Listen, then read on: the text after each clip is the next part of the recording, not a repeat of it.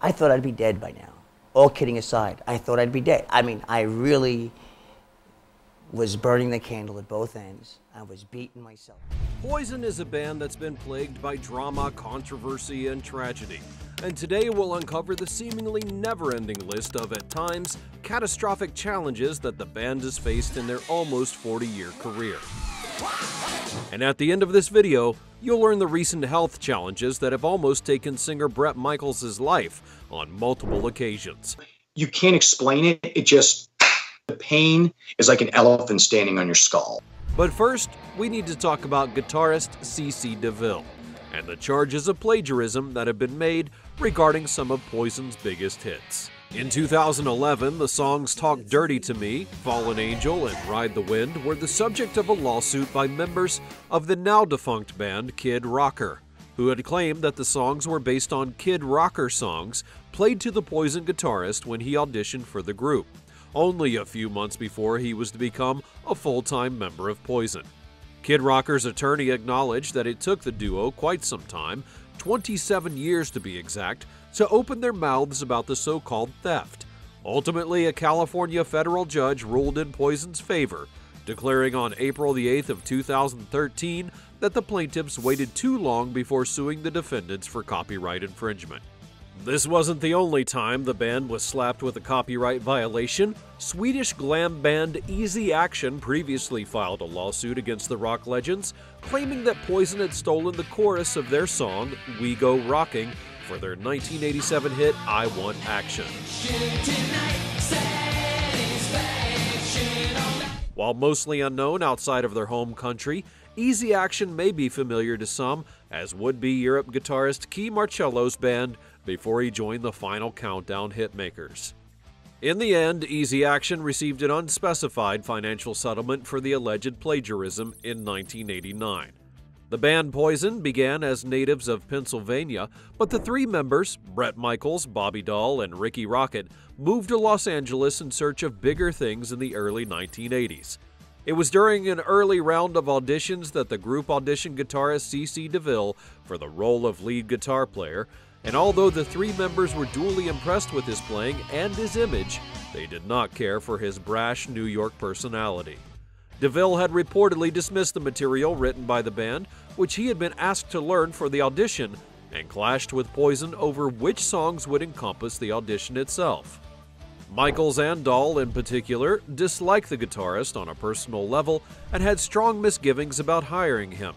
Ultimately, in spite of their apprehension, the band decided that DeVille's talent and drive to succeed made him the best choice. It was also during this early audition process that Slash from Guns N' Roses also auditioned for the group and actually passed CC DeVille while walking into his audition as Slash was walking out. The Guns N' Roses guitarist has been famously quoted as saying that he had no interest in wearing makeup or dressing up like the other members of Poison, and also had no interest in playing the music industry game and schmoozing in the way that they were prepared to do. The band proceeded with DeVille, and their performances soon became known for their party atmosphere and over-the-top glam image. Michaels was on record as saying that the band was the true event to go to, and that if you loved them, you showed up, and if you hated them, you showed up even earlier, because even on the smallest of stages, they made a big event out of it. The band's breakthrough debut album, the multi-platinum Look What the Cat Dragged In, was released in 1986, followed by Open Up and Say Ah in 1988. That release would be certified 5 times platinum in the United States and contained the singles Fallen Angel, Nothin' But a Good Time, and the classic Every Rose Has Its Thorn. On the back of these singles, the band's popularity would skyrocket. But even from those early days, conflict pursued the band persistently. Bret Michaels, who had a habit for finding himself at the center of all sorts of violent altercations, became the subject of lawsuits in Atlanta, Los Angeles, and Tallahassee. One of those lawsuits came from Bryn Brittenthal, head of publicity at Geffen Records, who had filed a lawsuit against the band for drenching her with drinks and a bucket of ice at a music industry party. Speaking to Variety's Catherine Turman in 2019, the publicist recalled that Bobby Dahl was upset over a Hit Parader article where Guns N' Roses guitarist Slash, whose band that she had closely worked with, referred to Poison as posers. When she tried to pacify Dahl by telling him that Poison was outselling GNR at that point in their career, the bassist purportedly reacted by throwing a cup of beer in her face and placing it on her head. Later on, as she and a friend were leaving the party, a couple of members of Poison doused her with a tub of melted ice water. As reported by the Los Angeles Times in November of 1987, she had sued Poison for $1.1 million over the incident, claiming that she suffered both physical and emotional trauma in the weeks that followed. Not long after the fracas at the Forum, the band was then slapped with a $45.5 million lawsuit by their former management company, Sanctuary Music, for breach of contract. The lawsuit had claimed that after a few hit singles, fame and fortune had gone to the band members' heads. At one particular concert in Greenville, South Carolina, the group had stormed off the stage screaming and yelling at the production crew for having not installed certain neon lights on the stage. The band members' personalities were made more noticeably volatile, in part due to the drugs and alcohol that they had been ingesting with more increased frequency. Poison would later countersue, accusing the company of mismanagement of funds. Although the band's career was on a constant upward trajectory from their first album, the tensions that always existed between guitarist CeCe DeVille and the rest of the band would soon reach their breaking point. This situation was not helped by the fact that DeVille had for many years been battling drug and alcohol issues, and the final straw occurred during a disastrous live MTV Music Awards performance. The next day, the pair, after meeting once again at the elevator of their tour accommodation, went at it again, coming to blows in the lobby of the hotel where they were staying. What they didn't know at the time was that their performance at the MTV Awards that followed would ultimately be the undoing of the group.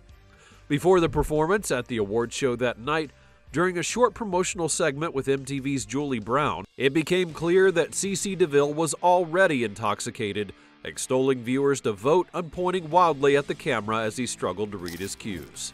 CeCe, we got Don Henley coming up, we got Prince, and the new power generation. We got absolutely everything. After the break, we got Metallica. They're going to be performing live, and guess who's going to be here? Shall we? I jump back and kiss myself. The performance that followed would be an absolute mess.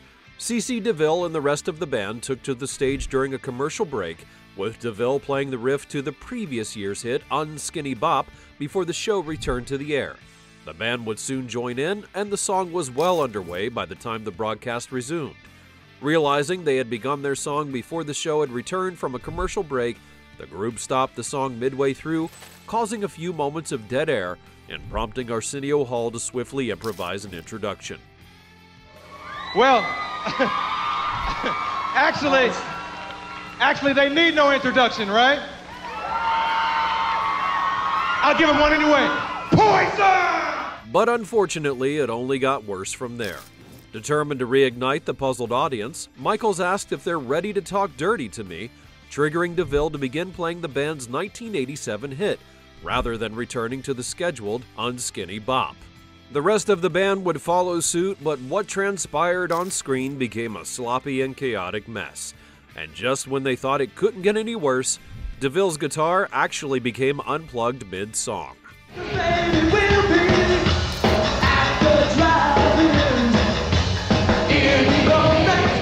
This onstage calamity again culminated in another backstage fight between Michaels and DeVille would soon be fired afterwards. For DeVille, the next 10 years saw him in and out of drug rehab facilities, as well as appearing on a season of MTV's The Surreal Life. In 2006, after finally giving up drinking, he shared a story with the website Blabbermouth. In the story, he talked about driving in a blackout and hitting 4 parked cars. He totaled his car and the police found him crawling 2 blocks away. They gave him a DUI with an accident and hit and run, and the next day he checked himself into rehab. I thought I'd be dead by now. All kidding aside, I thought I'd be dead. And I just, don't ask me why, I just wasn't happy. In other words, everything I wanted came true, yet I was still unhappy. DeVille would not be the only member of the group to have to deal with substance abuse issues. Bass player Bobby Dahl was also a wreck due to his alcohol abuse at the time. And during Poison's heyday, the musician was drinking alcohol in excess. In fact, if you watch the music video for Every Rose Has Its Thorn, Dahl is so inebriated that he has a hard time even staying upright. In fact, there's a scene in the video where you can see him wasted and fall down, and he's literally picked up by a guy who worked for him at the time. He would go on to tell the press that the scene was not faked and that he was indeed drunk and wasted. In 1993, just like bandmate C.C. DeVille, Dahl checked himself into a substance abuse rehab facility. After C.C. DeVille was fired, the band would hire 21-year-old guitarist Richie Kotzen as the replacement, and he was highly regarded for his technical skill, bringing a fresh energy to the group while contributing to their 1993 album Native Tongue. However, what the band didn't know was that his time in the band would be short-lived due to a personal controversy that involved the band's drummer Ricky Rocket. It was after the group's first American tour with Kotzen as their new guitar player that the new recruit secretly found himself involved with Rocket's fiancée of the time, Deanna Eve. After confessing his actions to Rocket, Rocket was understandably furious, and the rest of the band members felt betrayed. This breach of trust would lead to him being fired from Poison in 1994 after just one album and one tour with the band. Unfortunately, his brief tenure would be marked by a scandal more than his musical contributions. Kotzen would go on to say how he was a kid when he was in the band and that it was a great experience, but now he's 21 and in a band that's already sold 20 million albums. He felt like everything was just like being in a movie. As for Ricky Rocket, he didn't realize that he would be facing a much greater crisis later on in his career. In 2015, after struggling with a persistent sore throat, Rocket would be diagnosed with oral cancer. After 9 rounds of chemotherapy and 37 rounds of radiation, the cancer had spread into Rocket's lymph nodes, and he faced a difficult decision on what kind of treatment to pursue next when his chance of survival was less than 10%. 37 rounds of radiation, did the Erbitux, and I waited those 3 painful months to see if the cancer was gone. It had spread to the other side of the lymph node on the side of my tongue. So the options that I was given were chemo, buy me time, surgery, which would render me speechless, literally, or this new thing called immune. His tumor responded quickly, and just after 2 months into the trial, the Poison drummer received news that it had shrunk over 90%, and after just 18 weeks, the cancer was completely gone. But when it comes to dealing with adversity, there was no one in Poison who would have to deal with a lifetime of struggle like singer Bret Michaels. Apart from the never-ending list of health complications the singer would face, one of the most devastating times in his life was the grief he experienced due to the death of his best friend, James Chemo Mano, a security guard of the band and Vietnam veteran who had died after taking his own life. In fact, the song Something to Believe In was written as a tribute to his deceased friend. As for the singer's health battles, Michaels would be diagnosed with type 1 diabetes at 6 years old and was often in and out of the hospital as a child. He famously had to take 4 insulin shots per day and check his glucose levels regularly. It would be at one particular concert in New Hampshire that the singer was rushed from the stage due to overly low insulin levels. Michaels would send out a message on social media apologizing for having to cancel the concert. As type 1 diabetes is a chronic condition with no cure, Michaels continued to deal with it. In 2010, his daughter Rain, 10 years old at the time, was diagnosed with pre-diabetes, and in 2018, the singer would tweet that he had been admitted to emergency rooms several times over the previous weeks because of diabetes-related kidney and heart issues. Michael's challenges with diabetes may have also attributed another disaster he would soon have to face in his life. That would be a car crash that could have ended it all in California in 1994. It would be late one night when the Poison frontman crashed his Ferrari into a telephone pole while speeding at over 80 miles an hour on Riverside Drive in Burbank, California. The singer had been drinking and was following a girl home from the Rainbow Bar when the accident took place, and thinking he was fine to drive but realizing too late that he wasn't. The car was completely totaled, and the wreck was so severe it was hard to believe that anyone survived. Michael suffered a broken thumb, nose, chipped collarbone, cracked jaw, and he lost 4 teeth, but he was fortunate to be alive. At the time, though, Michaels would have little idea of the mountain of hardship that was awaiting him ahead. The first of many of these challenges the singer would have to overcome took place at the Tony Awards on Broadway. After performing their hit song Nothin' But a Good Time as a tribute to the Rock of Ages musical, Michaels attempted to walk off the stage only to be pummeled by a descending Broadway backdrop. The heavy signage knocked the singer flat out, and he suffered a fractured nose, needing 3 stitches in his lip. And I literally thought it was over. I thought, this is it, I'm dead, and that's what I woke up looking at.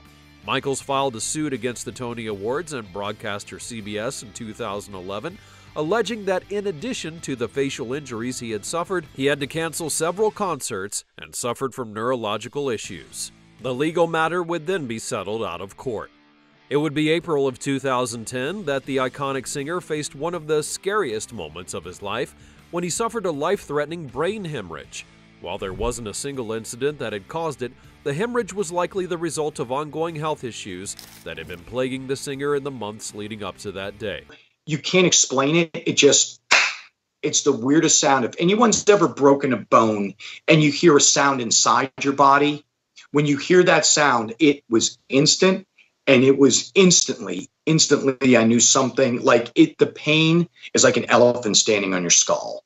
That's what a brain bleed does. The pressure is what normally kills you eventually. And so I knew I was in trouble, and my adrenaline, and years of being diabetic through some horrific situations, immediately my adrenaline was on 10. I could barely speak. I knew I'd had some form of a stroke. Just weeks before the hemorrhage, Michaels had an emergency appendectomy. While recovering from that, he also formed a condition which essentially led to a hole in his heart that didn't close all the way that it should after birth. Many people with the condition never experience symptoms. It can increase the risk of stroke, and in Michaels' case, the singer had suffered a warning stroke while watching television with his family one night, and that likely contributed to the hemorrhage that followed shortly thereafter. The singer could barely speak and knew that he'd had some form of stroke due to the drooping on one side of his face. He was rushed straight down to the emergency room, and they knew instantly and did the MRI. Those were 3 days of his life that he has absolutely no memory of. That's what a brain bleed does. The pressure is what normally kills you eventually. And so, despite the severity of the situation, Bret Michaels would make a remarkable recovery. In January of 1997, Poison was not really in the news by that point anymore, due to the death of hair metal and the ascendancy of alternative rock and grunge. However, Bret Michaels was still in a scary situation. MTV News reported that Bret Michaels had hired a private investigator to look into the reasons behind some increasing threats to his safety. Over the course of a few months in 1996, Michaels had commented that his Nashville home had been set on fire, and he found that his dogs had been killed, and all the lug nuts had been removed from a tire on his truck, causing it to fall out while going down the highway. Michaels believed that the reason behind these events was intimidation and revenge for his refusal to sell tapes that he'd once made with his now former girlfriend, Baywatch star Pamela Anderson. But nevertheless, in 1998, a company called Internet Entertainment Group commercially released a full video of footage of Michaels and Anderson's intimate encounters, which it claims it obtained via a non-disclosed authorized source. Michaels never authorized the video, and according to his lawyer, he spent $100,000 trying to prevent the release of the tape, which may have been stolen and leaked by a former employee. Lee. I flipped out, so I start calling everybody. Everybody. I'm like, I'm talking to Ricky Valentine. I'm screaming on the phone at him. I'm screaming at Ricky Rocket. I'm screaming at everybody I can get on the phone. I'm like, did you guys ever get this? Copy it. After all of the insanity that the members have dealt with in their almost 40-year career, the 4 members of Poison still tour extensively, playing the hair metal hits to thousands of fans around the globe. If you enjoyed this video, take a look at the tragedy in the life of Eric Clapton. Also, be sure to leave a comment down below, like the video, and subscribe to the channel so you never miss another video from Project Hysteria.